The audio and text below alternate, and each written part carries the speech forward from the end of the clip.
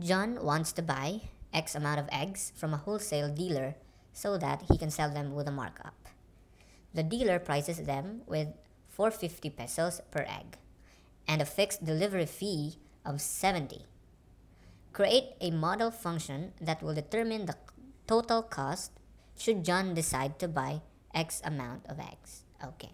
So, here, ang hinahanap is a function that will determine the cost of the eggs. Okay? And remember, per egg cost 450. Okay? Which means if I bought one egg, okay, so if I bought one egg, how much do I need to pay?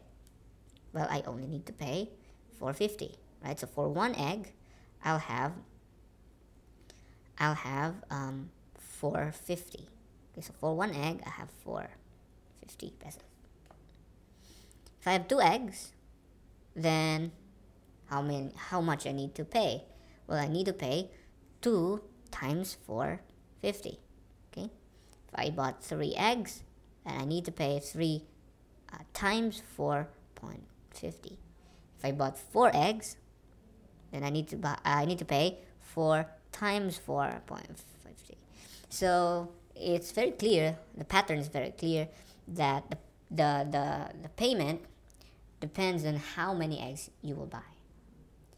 And the pattern says that the number of eggs should be multiplied with the price. Okay? So our function would be, let's name our function f of x. So our function would be f of x equals the amount, right? The amount, which is x, times 4.50. So this will be the payment for x number of eggs. But then you have to pay a delivery fee of 70 pesos. Okay? So you need to add 70 pesos in your function, and that will give you the total cost if you bought X amount of eggs.